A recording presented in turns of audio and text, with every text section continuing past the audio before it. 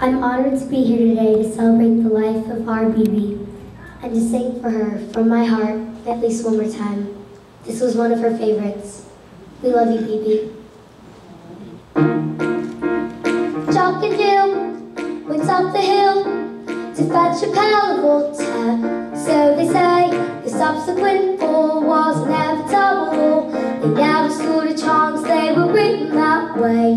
Innocent victims of their story. Like Romeo and Juliet, 'twas written in the stars before they even met. That love and fate and a touch of stupidity would wall them off. The hope of living happily, the endings are often a little bit gory. I wonder why they didn't just change their story. What's all we have to do what we are told, but surely sometimes you have to be a little bit naughty.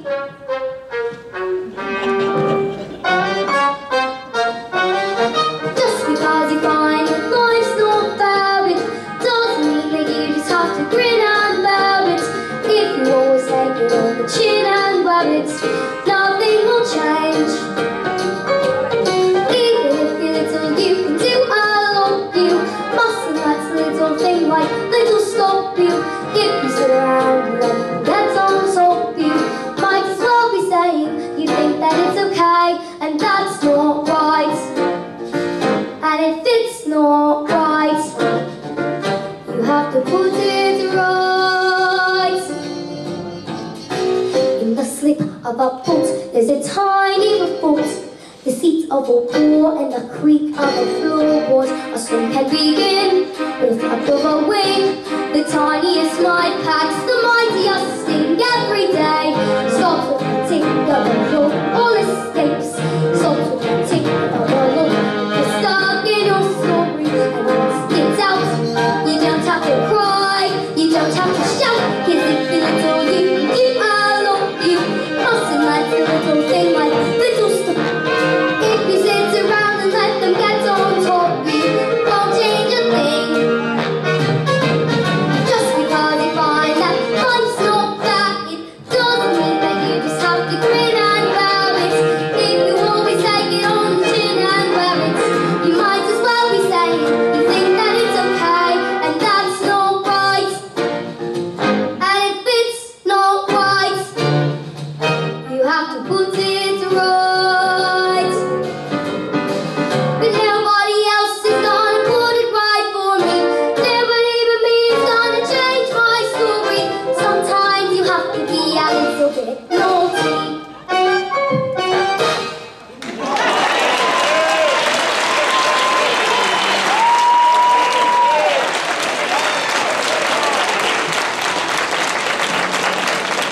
I will spotlight our guests. Mr. David Talbert, our director of Jingle Jangle. Yay, Jazz hands. And we have, of course, the star of the movie, Spotlight Madeline. There you go. Woo! Yes, hands. Yes, hands to everyone. Thank you so much for being with us. If you put your screen on speaker view, you will be able to see the two of them. And they're going to start sharing some of their part of their journey. We also have Mr. Dyer here. I can't find him. Hold on. Can you say hello? Hi, Karen. Hi, Madeline. I don't see you. What's nephew? Hi, Mr. Talbot. Oh, there he is. Is it possible to share screen with the three of them? Maybe yes. Yay! Yay! Mr. Dyer is here. Jazz hands for him. Thank you so much for being here with us. No problem.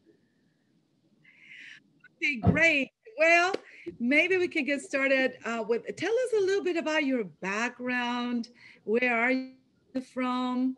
And maybe how did you get started in this performing journey, being performers and playwright and director, screenwriter and director? Go ahead and share. Maybe we start with Mr. Talbert. I was born a poor black boy in the streets of Washington, D.C. But 3 generations of holiness preachers. My great-grandmother, grandmother, uncle, everybody's a preacher. So I grew up in the evangelical church, and I watched words of my great-grandmother. I watched people come into church.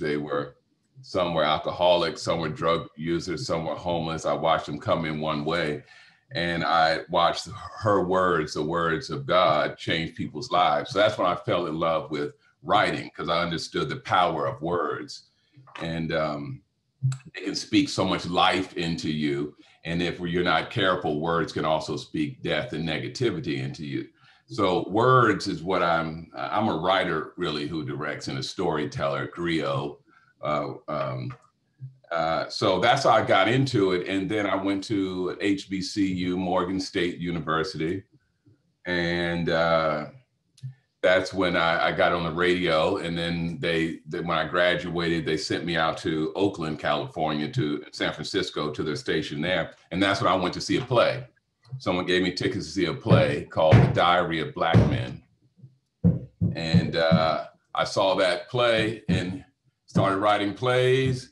And now I'm writing films. And then I ran into this beautiful young rock star, Madeline, and that took us to London to meet my man, Kieran.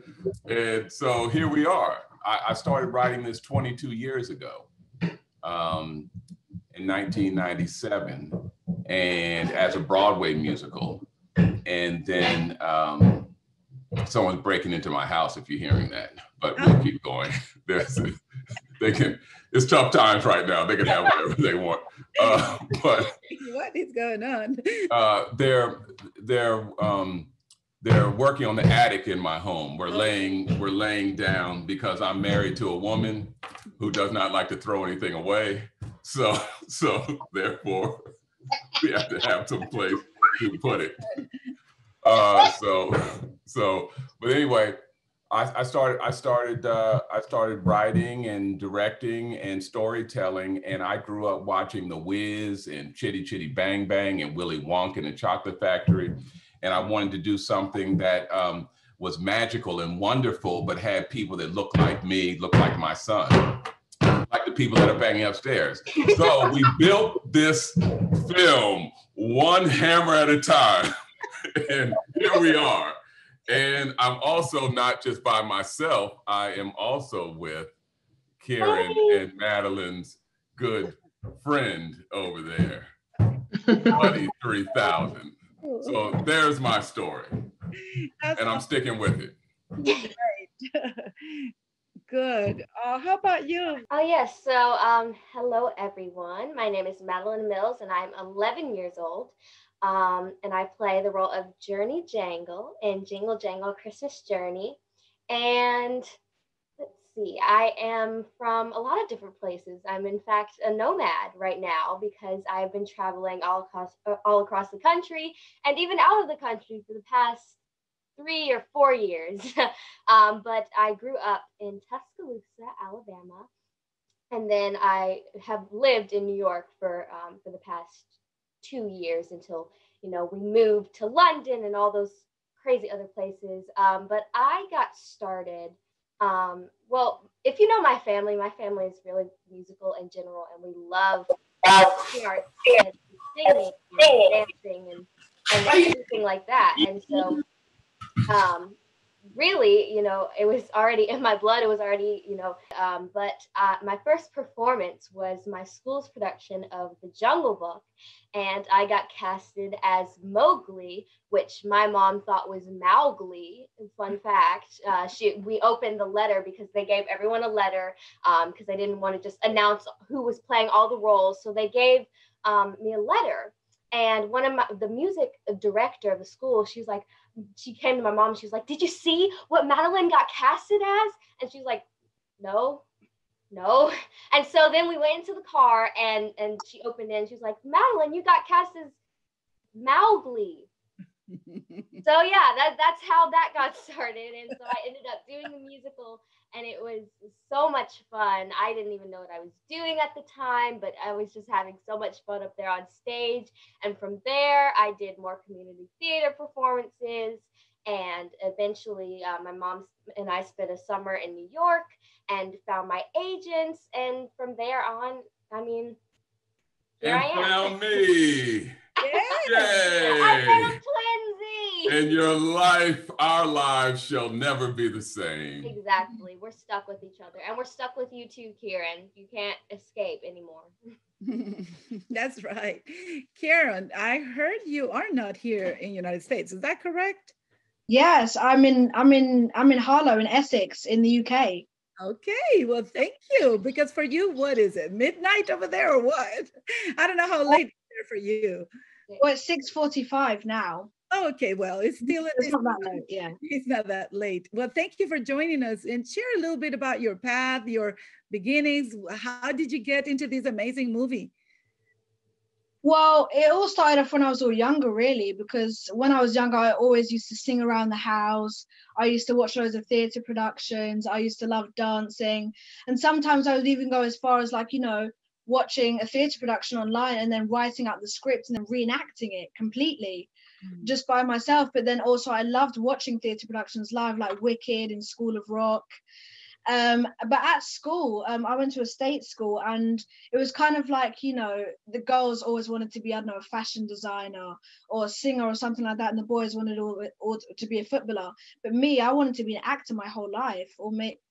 I did like football, but acting was my thing. And I think from about the age of 5, that's when I decided that I really wanted to be an actor when I was older. And so after years, eventually, I got into a drama school. And I did some plays there, which was really fun. And at normal school, we had to perform a play for at the end of the year, and I got to write, direct, and star in it, which is really fun. And yeah, so just from there, and then after 2 months from being at the drama school, the manager gave the information about Jingle Jangle to my dad, and just getting that audition, I was overwhelmed just from getting the audition. And then it was phenomenal. But then after I got a few callbacks, I was like, am I that good? I didn't think I was going to get any callbacks at all. And then eventually I met Mr. Talbot, and I did an audition in front of him, and then I got the part, and then from there my acting career just started, and here I am now.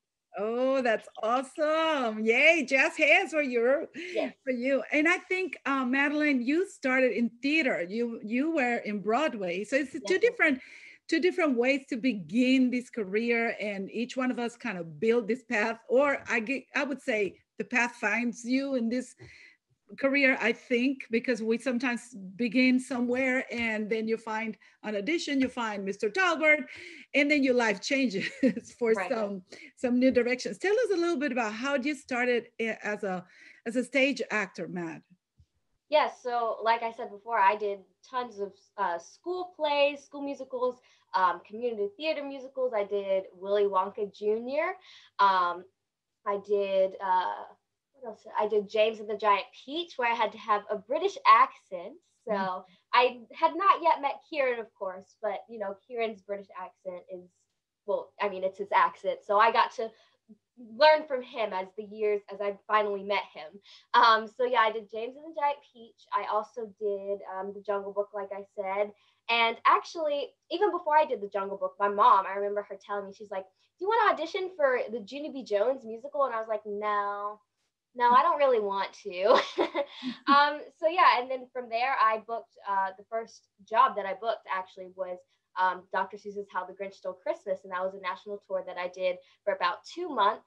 So that was also a theater production.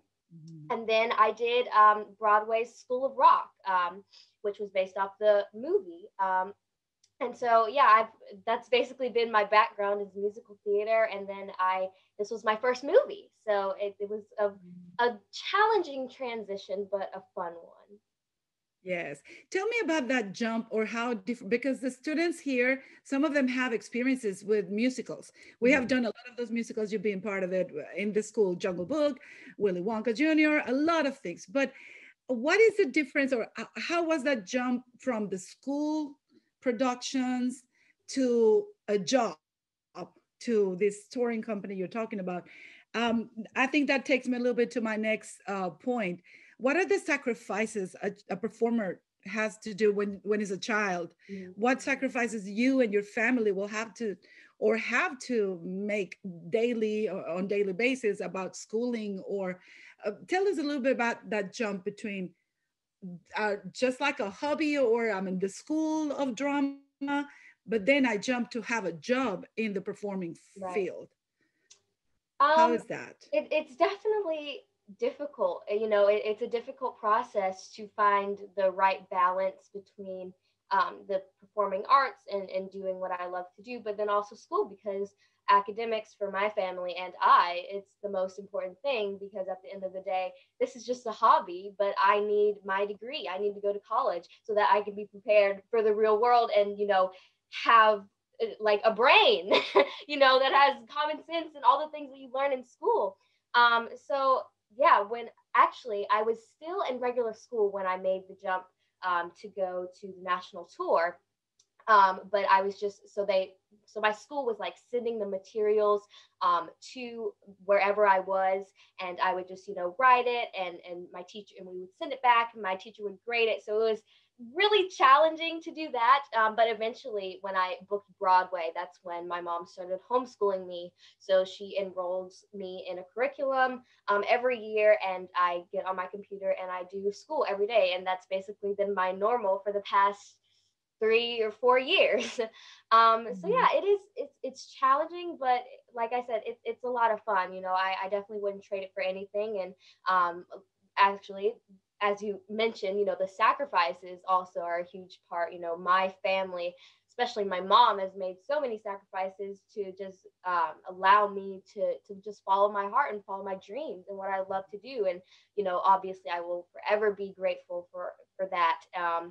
Because I mean, I cannot even imagine how challenging it is for her. I mean, we have 4 cats. And of course, you cannot travel from place to place with 4 cats. A, because that would be like a hot mess to handle with. B, because, you know, you have to find a pet-friendly space, and not everywhere takes 4 cats. So we have to scatter my cats all across the US, and I only travel with 1. And my mom has literally everything and the kitchen sink on her plate. So I do not know how she does it, but I'm very thankful. So it is definitely challenging, but worth it. Okay, great. Would you like to add something in that regard, Karan? What I would say was, because I had never done much theatre before. I think I did perform Willy Wonka and the Chocolate Factory, and I did Mary Poppins as well at my drama school. I did perform that. But I think from jumping from theatre to film, I think it is quite a big transition, and they're quite different as well. When you think about it, because, you know, theatre is quite big and it's really expressive, and, you know, film is kind of small, so it is a transition on the acting side. But in the terms of sacrifices, I've just come out of a public school. Now I'm homeschooled, so yeah, and my mom's homeschooling me here. I do it online, but also, you know, when you go to auditions, I suppose there aren't many like huge sacrifices that I have to make. I'm not sure about any other actors, but for me, it's just small sacrifices, like maybe, I don't know, not being able to go to a party because of an audition, or I don't know. But my family, they're a big part of what I do as well. They support me, and like if I have to go, I don't know, to another country to do a film or something, obviously my dad, like for Jingle Jangle, my dad had to come out of work because he was my chaperone for Jingle Jangle, and then my sister came to visit me as well. So I think in a way my whole family is affected. But definitely from theatre to film, that is quite a big transition. Okay, that sounds great. That audition and that path and that Mr. Talbot, I think I did send these. What are the qualities that you look in a child that is an actor when you audition them? What you pay attention? What are the essentials? I would say the essential qualities in a performer. Could be dancer, actor, singer. What is it that you look for in a child actor? Swag. You know, it's really, you know, when you're young, all you have is your confidence, your swagger. Madeline didn't come in there to audition. She came in there to claim it, what was hers. And so, and Kieran the same way. It was his first time in audition. It was his birthday, but he came in there, he did his thing. And before I even met him, I saw the audition. I'm like, oh, well, he's natural. He's already there. And really, it's a fearlessness, and it's what we're born with, to believe we can do anything. And then over time, people beat it out of us and tell her, well, you can't do this and you should do that. And then you just start believing it and buying into it. And that's when you're unable to really rise. But really, Madeline came in with swag, Karen and everybody. And the first time I saw them, I'm like, that's it.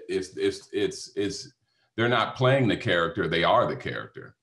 So that's really important. Don't let any of the ones that are out here, if you have a dream and an idea to do something, then don't let anyone talk you out of it. You know, what Madeline says in the movie, whether you think you can or think you can't, you're right. So think you can, and you're right. And don't let anybody tell you you can't. Because I've never gone to a directing school or writing school a day in my life. Not one. I'm not taking one class in it. It is a gift. It is a dream. It is something that I've learned and cultivated over years. And look where I've been able 30 years to be in the business. But because I believed I could, and I didn't let anybody tell me I could not. Even with that 2.0 GPA, still made it. Okay, that's awesome, because all of you have very different paths. And, you know, this is something that maybe from your experience, Mr. Talbert, our students, you know, we always tell them you can be super talented, but if you don't have discipline, if you don't show up for your commitments, if you know, that's super important to be committed, to be present, and to have that fearlessness that you're talking about. But there's also paths and opportunities that you need to know, kind of the routes. You can be very talented, but never being in the right place or looking to or knocking on the right doors. Where do you look for talent, for example, Mr. Talbert, when it comes to you know, you just have to, for me, when I'm casting, you got to do whatever you got to do to get into the room. I mean, really, because I'm the director. So of course there's layers before it ever gets to me. There's agents look at it, casting directors look at it, people look at it, and then my assistants look at it, and then they weed out all of that stuff to finally get to this group that I get a chance to look at. But you just got to put your best foot forward and just go for it and be fearless and just say, you know, why not me? And that's why I look at myself all the time. I don't say why me. I say, why not me? And there are people that I'm sure are maybe can write circles around me. I doubt it. There are people that maybe can direct circles around me. I doubt that too. But let's say there are. Where are they and where am I? Because I believe in who I am. I believe in my gifts. I believe who I'm connected with. I believe the gifts come from heaven above and they flow and they hover all around me. And no one can tell me I am not the baddest person on the planet.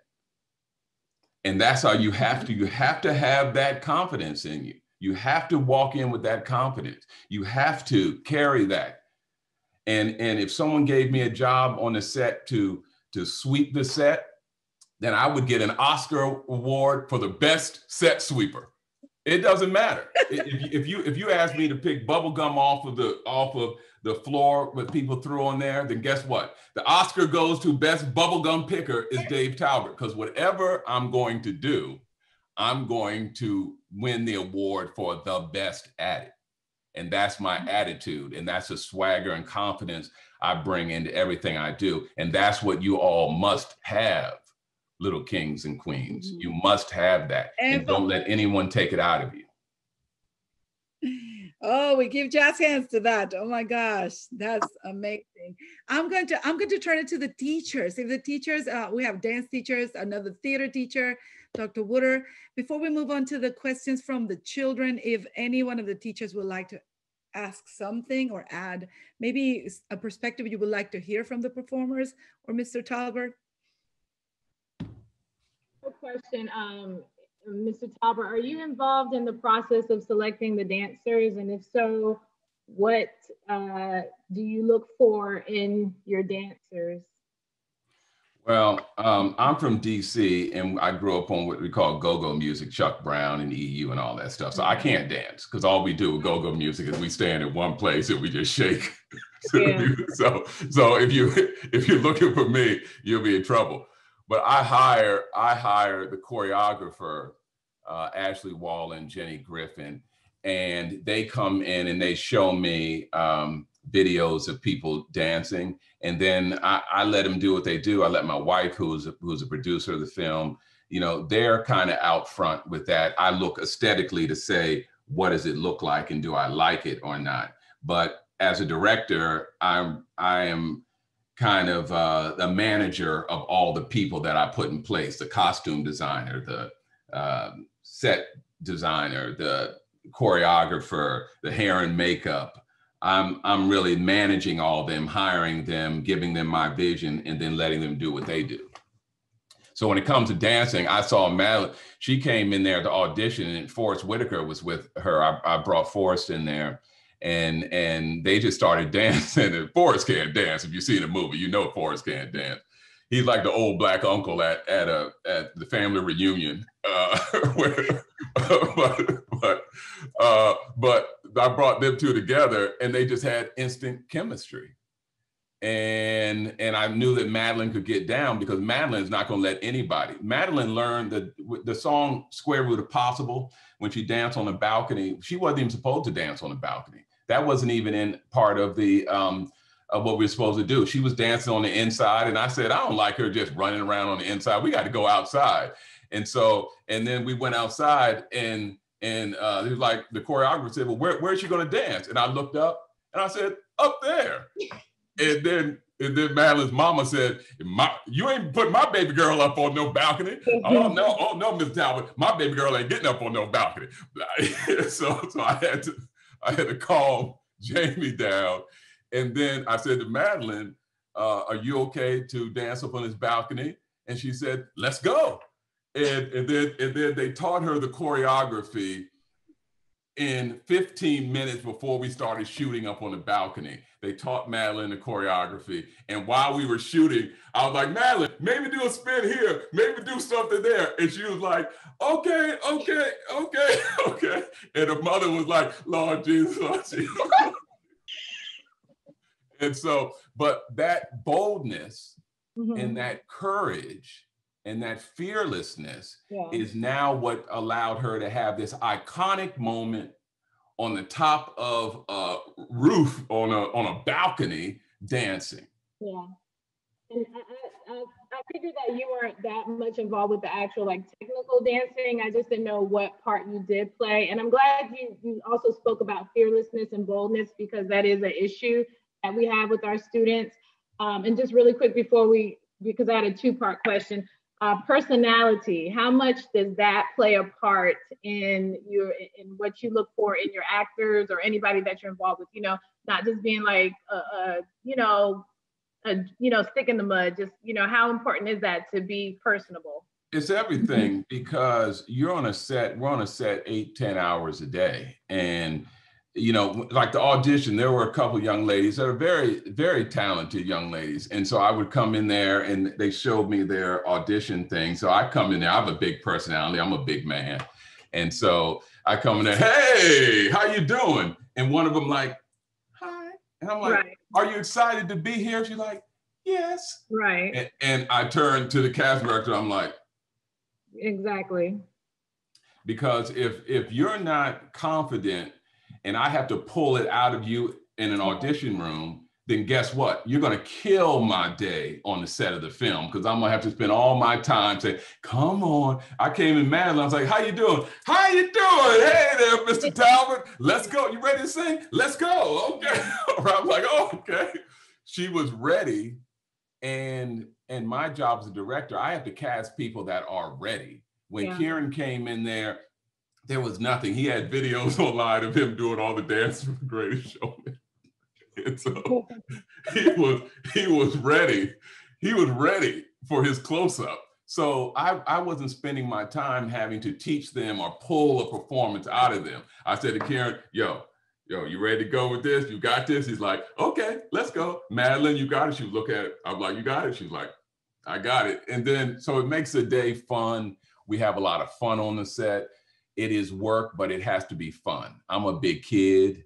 Also, I refuse to grow up. It is a trap. My wife is raising 2 children in her household, my 7-year-old and me. But yeah, so we like having people that are fun, that are fun. I mean, we're not laying concrete, you know, we're not in a sweatshop, you know, we're making a movie. It's an entertainment business. We're having fun, so we should have fun doing it.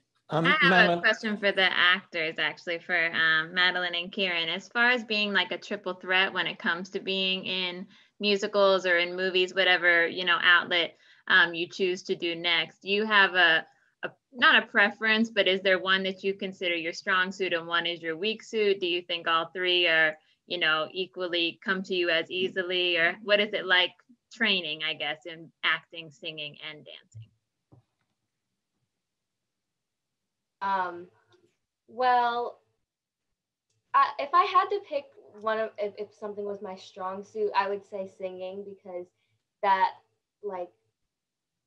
was my first love before I even got into acting or dancing, really, or even playing instruments, because I play the piano and the bass guitar too. Singing was my first love, and it was what I love to do. And I think it was a matter of time before I just found that voice inside of me. So I would say that singing is probably my strong suit. Acting is definitely something that develops over time.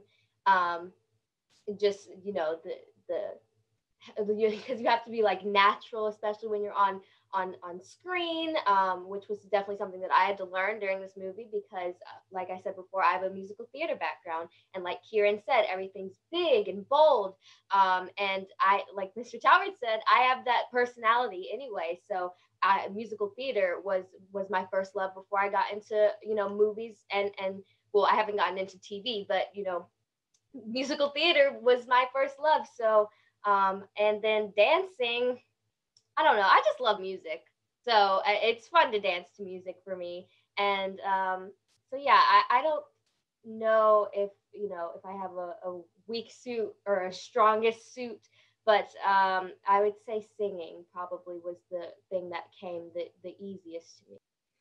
I think it's a bit similar for me as well. Like I said before, from when I was younger, acting was just all I ever wanted to do. I think as I got older and when I went into drama school, I think that's when I started taking some singing lessons or doing some dancing lessons. But I don't think it's a matter of more like a strong suit or a weak suit. It's more like what you prefer, I think. For me, because I think I prefer acting maybe over all of them, because that's what I've always wanted to do. But I do like singing and I do like dancing. But I'd say, because before I did the audition for Jingle Jangle, I did go to drama school, and we did do some theatre productions there, I guess. And also before that, I didn't really do any singing or dancing. I did acting. I just acted in my living room, or I used to watch TV shows and act with them, and just stuff like that. So then when Jingle Jangle, I suppose it opened up those new opportunities as well. But I think acting is definitely my strong suit. Kieran, I love hearing the fact that you danced and you studied dancing. I'm a tapper, and I've musical theater, and I've done 7 Broadway shows. But I wanted to say, and how I appreciated, Mr. Talbert, that you did put dancing, that you had Madeline dancing, because we don't see that very often. And Madeline, you and Sutton Foster, I mean, you guys can outdance the dance with the dancers, and that's rare. And thank you for that. And real quick, Karen, did you have problems being a boy in dance class, or how did you deal with that stigma of, you know, boys don't dance thing? I didn't really go into dance that much. I think it was just the fact that I was at drama school. They just did acting, singing, and dancing. But I think overall, I think also being at school and had the boys just wanting to be footballers and going into sports, I guess I didn't have trouble because there were some boys that did like performing arts and liked performing. Because I did at the time dance, I didn't discover like dancing until I went to drama school. I think it was a bit more acting, but I didn't have a trouble with that being a boy that much, if I'm honest. I think we should move to the children's questions because the time is running. So Ms. Jensen, can you point out, and we're going to try to ask questions that have not been answered yet, I would say, from everything that we have heard. We're going to call some of the theater kids. This is for, I'm Megan Idhow, and this is for Madeline. What is your favorite thing that you did in your part? Ooh, my favorite thing that I did while I was playing Journey was flying, because that was very exciting, and it is not something that you would usually see or do in a musical theater production or even in a movie. So flying was really fun. I had to train for it. I started, they have these like harnesses that they put you in, and they actually had to get a custom made one for me because I was so tiny at the time. But they started by just like dragging me in a straight line, so back and forth, and then eventually they would take me up higher, and I would start going in a circle and learning how to do somersaults and flips and different things like barrel rolls and all that good stuff and fun tricks and flips and in the air. And so, yeah, flying would probably be one of my favorites. Yeah, Kieran, what would be your favorite part from the movie that you played? I think mine's going to be flying as well. Okay. I think because I'd always wanted to fly. I'm not even always wanted to fly in a movie or even in a theatre production. I just always wanted to fly. But like Madeline was talking about as well, there was some training for it. And I think also the bit, because I had to go like, you know, flat on my stomach, that was, you know, that was a bit hard for me as well. But I loved the flying scene and it was so much fun. I also liked the tunnel scene as well when I was on the crate, but yeah. The flying scene was his father's least favorite because he had the task of being with Kieran every day, and his whole job was to bring Kieran back alive to his mother. And so he would come to me, Andrew would come to me every day. So those are wires. They're secure, aren't they? I'm like, well, yes, they're secure. Good. So they're not going to come loose. Okay. No, they're fine, Andrew. Okay. So because he's not going to fall, is he, David? I'm like, no, he's not going to fall because you know my wife will kill me if there's a scratch on her son. So I bet. So the happiest day of his life was when I yelled, "It's a picture wrap." That's right. Kieran could come home in one piece. So. All right, our next question is from Amiria Walls. My question is, this is from Madeline. Do you think you didn't have all the experience they already had in theater? Oh, no, I don't think so, because it's particularly Broadway, I would say, and the national tour, really, they both helped to prepare me for what it's like working professionally, to just be on stage, be in front of an audience, and also to just practice my skills. I think especially on Broadway, the kids that I was working with are incredible. I mean, they sing, they dance, they act, they play 5 or 6 instruments, and you know, they can like tap circles around you. So they are like incredible, and I feel like I got to, you know, learn from them, be inspired by them. And yeah, so I definitely think that all of my experiences have helped me, and I wouldn't have been able to do Jingle Jangle without them. We have Kylie Purvis. That will be the first student from chorus. And then Ayana Vic. What inspired you to make Buddy the robot? He is so cute. I grew up watching like Star Wars, R2-D2, I loved. And then most recently, Wall-E, I loved, and also E.T. So then I wanted, so if you look at the Buddy 3000, you know, I wanted his eyes to kind of be a little bit like E.T. And I wanted him though to be like a kid, like a toddler. So he was innocent because he's coming alive for the first time. But it was, you know, my son drew, when I was showing him the picture of Buddy, he drew this. And so I asked him, I said, do you like the robot? He said, what can he do? And I said, well, he can walk and he can talk. And he said, well, can he fly? And I hadn't thought about it before. My son was 5 at the time. And I said, yeah, he can fly. And then he looked at me and said, Daddy, can I fly? And that is why Buddy was created, because I wanted him to see, and I wanted children everywhere to see that you can fly. And when I remember when Kieran, it was very emotional when he was flying, and you know, we don't see people of color flying in films. They're usually reserved for other kids. But this is the first film where you've seen children of color flying.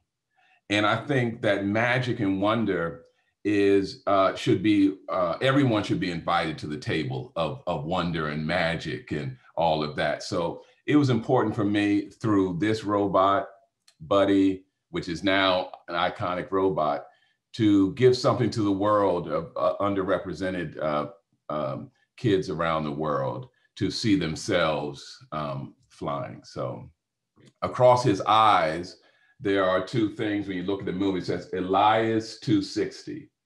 And that's my son's name, is Elias. And 260 is my great-grandmother's address, 260 Kentucky Avenue, Southeast DC. And so the 2 most magical people, my great-grandmother was the most magical and still is in my life in heaven, and my son here on earth. So it was the marriage of the magic of those 2 people that powered Buddy for me. So very, very special for me. Yes, hands to that. That's really beautiful. Our next question, please, Mr. Herring. Do you have them to spotlight? I do.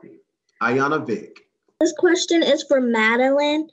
How did you overcome your fear of acting and being in front of people performing? Well, I'm definitely nervous and still am before I go on stage or, you know, performing in front of people. But I think you also have to be confident in your preparation. I always make sure that I definitely prepare, and I have had good and bad auditions, and definitely many more no's than yeses. So I still get nervous, you know, and it's a completely normal thing to do. You're going to get nervous, but I think you have to believe in yourself, believe in your preparation, and just go out there and let go and just, you know, have fun, really. Do you want to add something to that, Karan, your own experience on that? Well, I agree with Madeline completely about preparation, but I think everyone also has their own techniques. For what works for me is when I act with other actors, it's just suddenly just makes me feel comfortable.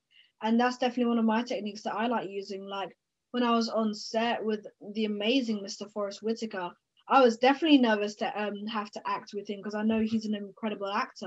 Mm-hmm. You know, as time got on and as we did our scenes and everything, I felt more and more comfortable around him, and it felt amazing, to be honest. And I think I got over my fear of being nervous on set, especially on my first day as well. But I think as time goes on, you get a bit less nervous. But like Madeline said, I'm still nervous too when I go on auditions or I do, you know, movies or go on stage.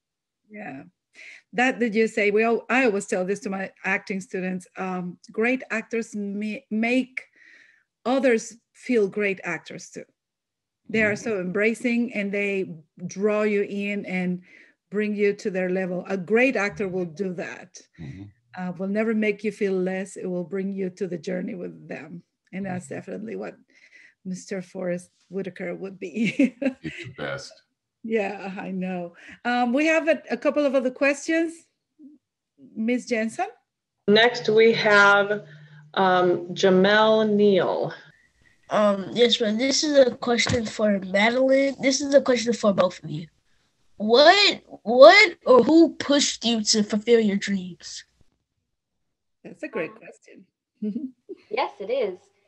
I would say, well, first of all, you always have to have that spark inside of yourself. I mean, there can be those people in your life who push you and believe in you, but at the end of the day, you have to believe in yourself to make something like this happen, or to go out there and chase your dreams.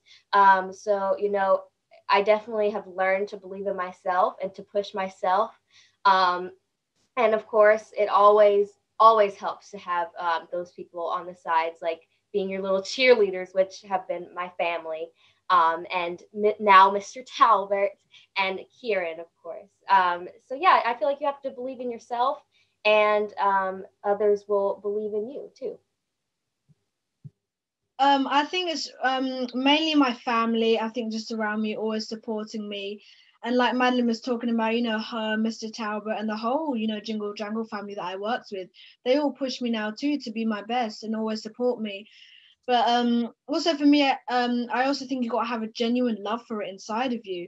Like for me, I'd always wanted to be an actor, and when I got the chance, I took it, and you should too, all of you. You should too. If you really want to be an actor or a singer or a dancer, just go for it. So I think you got to have a genuine love for it, but it's also about the people around you, you know, your team that's behind you as well. We would like to know about your connection, Madeline, with Miss Sallie B. Howard. Yes. Well, my grandmother lives in Wilson, and a lot of my family, they live in North Carolina. So I would always come down to visit in the summer. And of course, my grandmother was very close with BB. And so I would come down to her nursing home and I would sing her songs. And she would always want to hear me sing. And even as she started to lose her memory and started to forget things, she never forgot about me. And it was so special. And you know, obviously we all miss her so much. But I remember the one song that she always loved to hear me sing was the song Naughty from the Matilda Broadway musical. Even though it's not on Broadway anymore, she loved that song, and I actually sang it at her funeral too. So I love BB, and I love to perform for her too, and I miss her. I know, but she's very alive in each one of us and each one of the students. And the time is over, but we have a special thing. What would be the best thing to do to close a performance session, but with a performance from our fourth graders? So we have been developing a series of monologues. Now that you said naughty, the actual theme or the title is Naughty Children Write Letters to Santa. So that's going to be for our winter recital. And we have a fourth grader. Her name is Shailene Turner. These are original pieces. They wrote their monologue, and they're going to perform it in a video. We're going to put in our website and everything. So we thought it was going to be a special treat to close the session with a performance, because we're all performers. So we're going to spotlight Miss Shailene. Are you ready? I see you in costume and everything. Okay, good. Dear Santa, I've been the best child this year. The one that's supposed to be on the night list is my mom. She checks my homework every single day. And I can't do anything until it's done. I mean anything. And then my dad, he's the worst. He doesn't give me anything, even if it's my birthday. It's my birthday. And then my sister, oh, don't get me started. She's the worst. She's so bossy. I even made her room dirty because she deserved it. And I broke her lamp. She deserved it all. They all need coal this Christmas. Coal, I say, coal. It's a black rock and it does absolutely nothing. I deserve gifts. They don't. So, Santa, we got a deal? Give them no presents or coal and give me their gifts. Dear from Star, the best child in the world, Star. And we give jazz hands. Thank Good job. Good job. I want you to do that one more time for me, okay? Here you go. And I want you to, okay, are you listening to me? So I want you to deliver that like you're talking to me. Okay, stand up still. Okay, so performance is you're performing for one person, even when you're on stage, even if there's 1,000 people or 2,000 people in the theater. Remember, you're performing for how many people? One. So you always want to make sure that people feel like you're connected to them. All those 1,000 people or 500 people, whatever, have to feel like you're talking to who?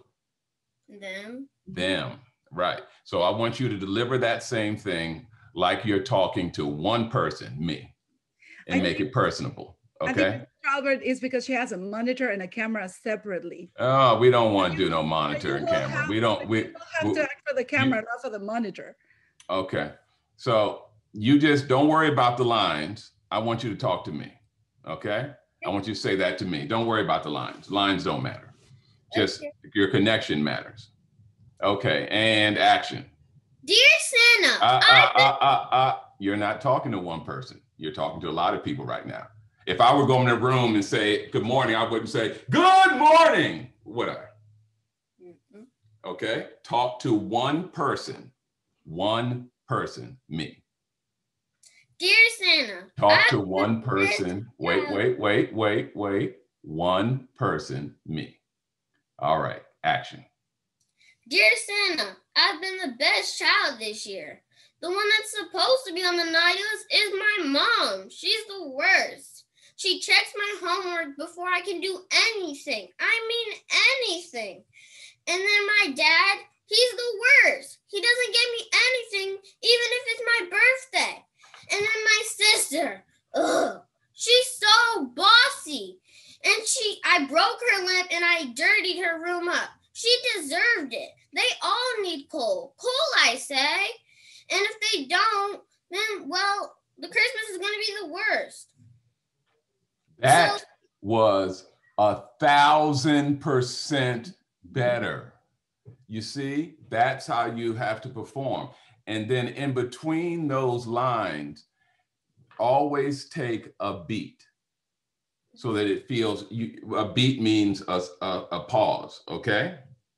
But that was 1,000% better. Amazing. Okay? Good job. And I want you to apply that when you do monologues, when you do this stuff. Remember, you're talking to how many people? One person. Even if it's 1,000 people, everyone in there has to feel like you're talking to that one person. But amazing adjustment and so much better. And I want you to work on that, okay?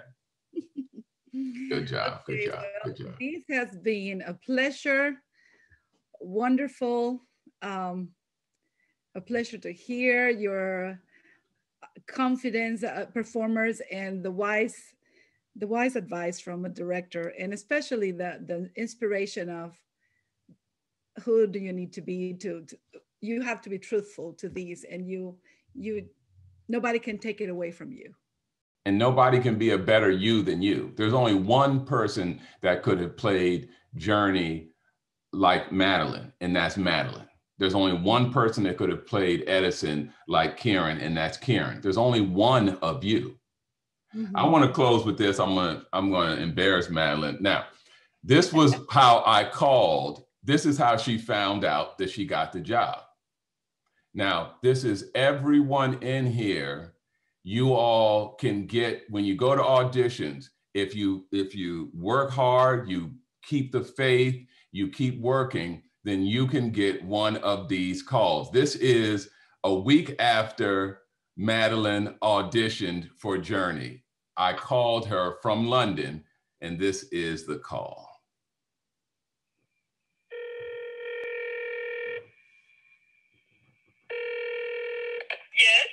This is David Talbert. Oh, hi. How are you? Fine. How are you doing?